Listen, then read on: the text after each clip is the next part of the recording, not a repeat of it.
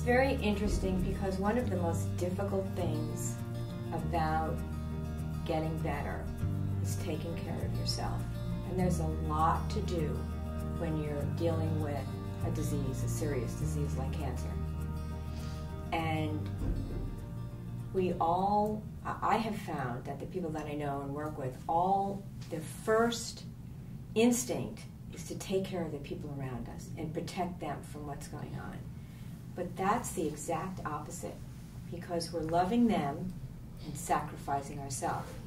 And very possibly that's what got us to a point where our immune system became compromised, because that's all cancer is a compromised immune system that could not fight off whatever was going on. So the transition from taking care of others, it's oh my goodness, how does a mother tell her children she has cancer? How does anybody share that with? And the instinct again is to take care of them. And I find that a lot of healing happens when we go from this bridge to the other one and understand that the only way that I can truly take care of the people that I love is by taking care of myself.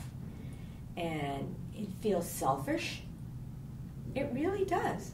And getting through this and doing it is exhausting.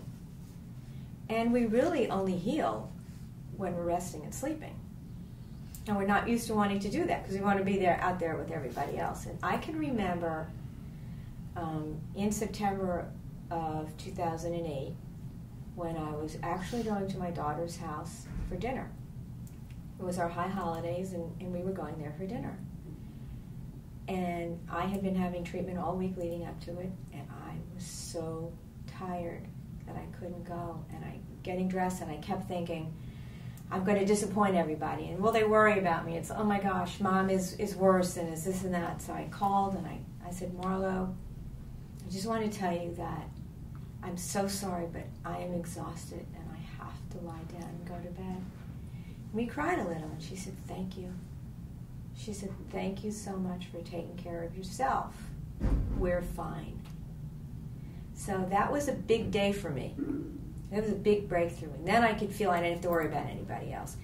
But putting ourselves first is one of the most difficult things that anybody in this situation can ever do. And I just really want to say to anybody that ever sees or hears this, that the greatest gift we can give the people we love is to get better. And the only way to get better is to understand what it takes. And we can only do that by putting ourselves first. It's not selfish. It's the greatest gift we can give.